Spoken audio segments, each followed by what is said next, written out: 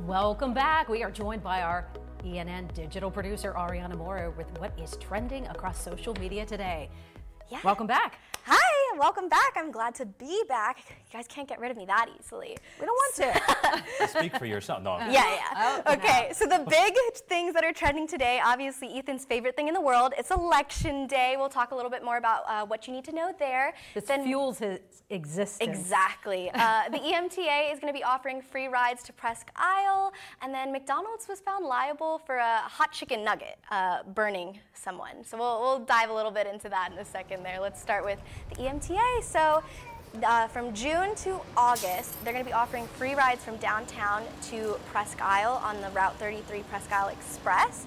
And so the last time I saw anything about them doing it was in 2018, so I believe it's an annual thing, but people are excited to just kind of have a free ride down to the beach and check everything out down there. Oh yeah, because it's such a hot spot during the summertime. Yeah. And if you don't have a car to get down there and you do want to get into the peninsula, especially like further into the peninsula, it takes some time. Yeah. Right. And you can look across the bay and see it, but can't get there if you don't have a car. Right.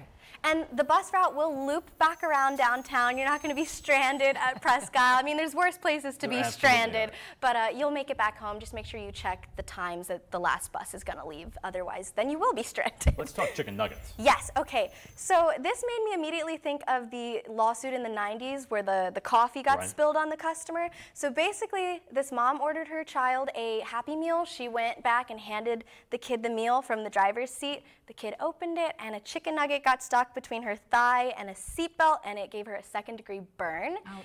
And so McDonald's was found liable because for negligence and failure to warn customers about risk of hot food, and for not providing instructions for safe handling of the hot food. When it's something you know is going to a kid and it is at a temperature of causing second-degree burns, you can start to see that. Yeah, and you see that at restaurants. If they, put something in front of you, this They plate do is always hot. warn you, yeah. Yes, kind of the same thing. But people online were kind of like, oh, now we can't have hot food. All of our food's gonna be cold from McDonald's now. Hot so it's and just like second-degree burn. Yeah, exactly.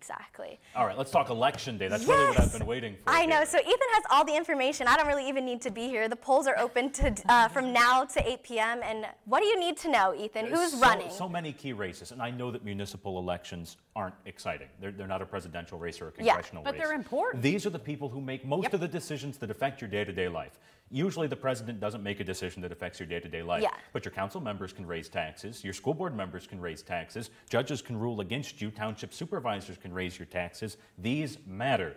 Go to the polls. It's your chance to participate in this wacky little experiment we call America. Yeah, I found out coroners are elected position. Had no idea until yesterday. I think it's fascinating to learn more about the people in your town, what they do and how they get there. That's why we didn't have to watch a coronation a couple of weeks ago, because we get to decide who represents us. Yes. Yep. 8 o'clock tonight. That's when the polls are open here in Pennsylvania. Yeah, we have a story on our website that'll have all the information, what you need to know. Scan that QR code you guys are always plugging, and it'll be right at the top of our website. There we go.